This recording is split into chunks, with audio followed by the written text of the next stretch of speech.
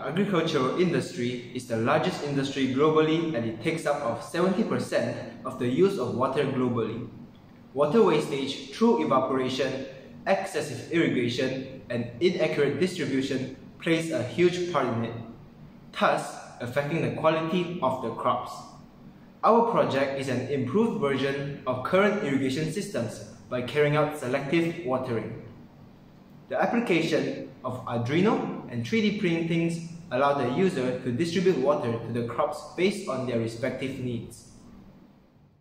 The irrigation is completely automated based on the readings of the moisture sensors in each patch of crops.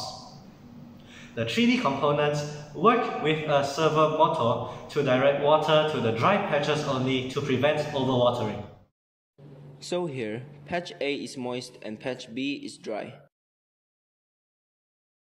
The servo motor will rotate and prevent water flow to patch A, and water will only be pumped to patch B, which is dry.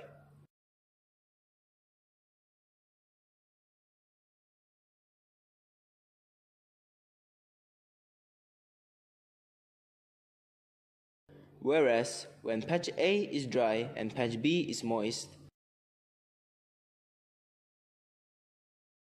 the water pumped towards patch B will be blocked and only patch A will be watered.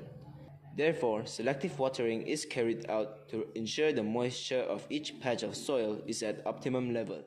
We have also developed a mobile app to aid the user in monitoring the water storage and soil moisture. Therefore, our solution is able to optimize irrigation while saving up to 30% of water. Throughout our journey, we went to a local farmer to explore the flaws within small-scale domestic farming. Irrigation methods used are outdated, inefficient, and promotes wastage. Small-scale farmers are not able to acquire modern agriculture equipment. Our solution is easily accessible as it is low cost. We also tried implementing frequency transmitters to send data over long distances for larger farming industries.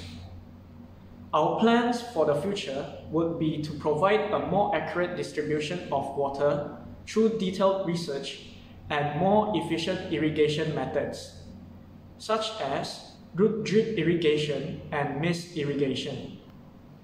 That's all from us. I hope this video is informative. Thank you for watching.